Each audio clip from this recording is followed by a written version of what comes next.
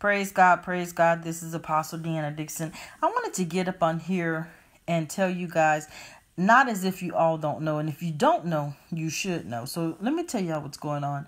It's a lot of strange things going on about the children. Notice sex trafficking, everything, even in Africa, genocide, where they're selling their daughters and their sons to older men. So I want to show y'all what's going on, so y'all can really break it down. School bus driver asked kids if they were ready to die. So this just happened on the 22nd. So check this out. Breaking new updates now in that deadly Tennessee school bus crash that happened on Monday. CBS News reporting just moments ago that a mom of 3 of the kids on that bus was told that the driver asked the kids if they were, quote, ready to die just before the crash. Now, one of her children is among the 5 students killed yesterday. 5 others in the ICU right now. The driver, said to be 24-year-old John Anthony Walker. He's charged with 5 counts of vehicular homicide and might have been driving too fast and recklessly when he hit that tree yesterday. Okay, so now y'all think that's just happening. I really believe that there's MK Ultra. What is that? He looks like he's in another world. Y'all think those chips are not real. Y'all gotta Google this stuff. Y'all gotta find out. Look at Divergent. Look at different movies. Those chips actually make you do things. MK Ultra make you do things, man. Let me go a little bit further. Y'all remember this movie? Those that are my age probably do.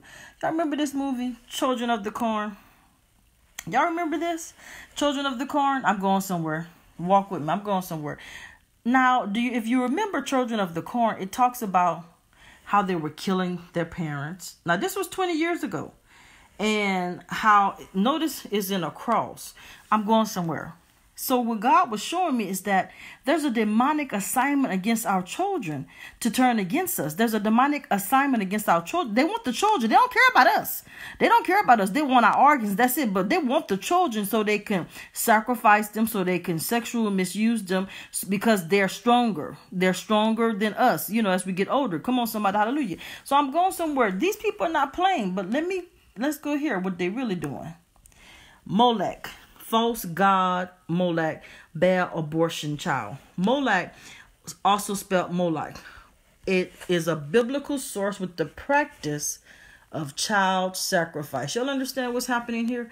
That's what's really going on. They're sacrificing our children. I don't know if y'all understand what's happening, but I'm telling you right now, you better get a clue.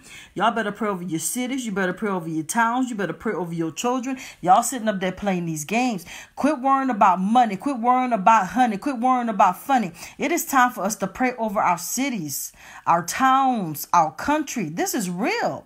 And I'm going to tell you how most people think. Well, it ain't my family, so, whatever. But when it hit home, you crying.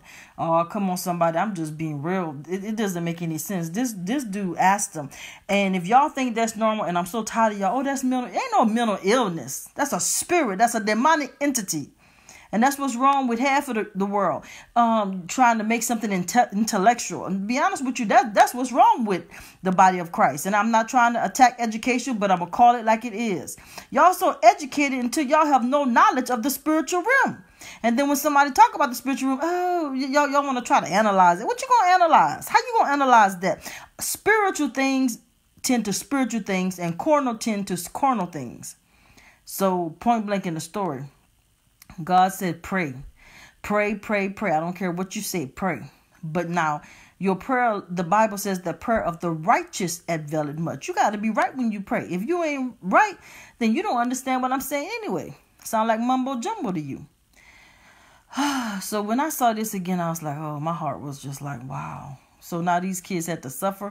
Can you imagine being told, are you ready to die? And then all of a sudden you crash. Now, only 5 children was killed. But what about the rest of them? That's going to be on their mind for a minute. So now they're going to have to give them what? Some kind of help, hopefully spiritual help.